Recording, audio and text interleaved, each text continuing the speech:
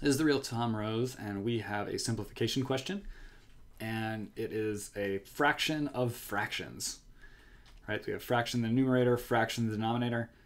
Typical process for neutralizing double-decker fractions, right, is you take the fraction in the denominator, you flip it, and you multiply it by the fraction in the numerator.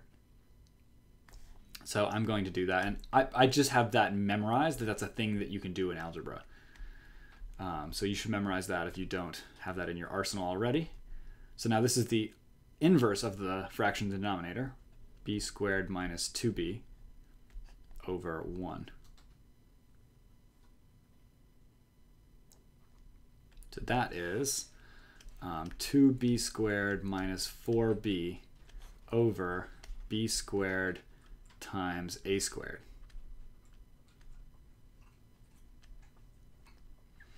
And we're going to need to do some creative simplification here because I don't see that among the answer choices, but you'll notice that there seems to be an extra b floating around. So if we carve a b out of every term, what you end up with is 2b minus 4 over